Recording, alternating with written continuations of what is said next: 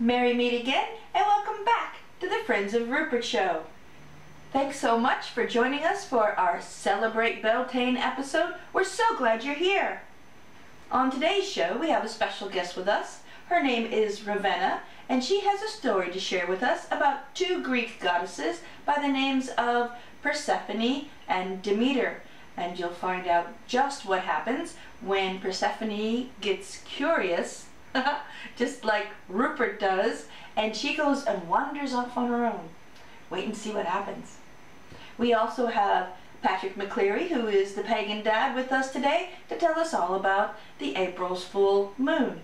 And you might want to watch that one for sure, because it's a good one. And then we have a special surprise, a very special friend of Rupert by the name of S.J. Tucker. She's going to share with us her song called Rabbit's Song. And if you've never heard her sing before, you're in for a special treat. I can't tell you how excited I am to share this song with you. Wait till you hear it. Something you may not know is that the very first Rupert's Tale was about Beltane. I wrote Rupert's first Beltane back on April 7th in 2008. So actually you might want to think of April 7th as Rupert's birthday. That would mean that he's now 5 years old.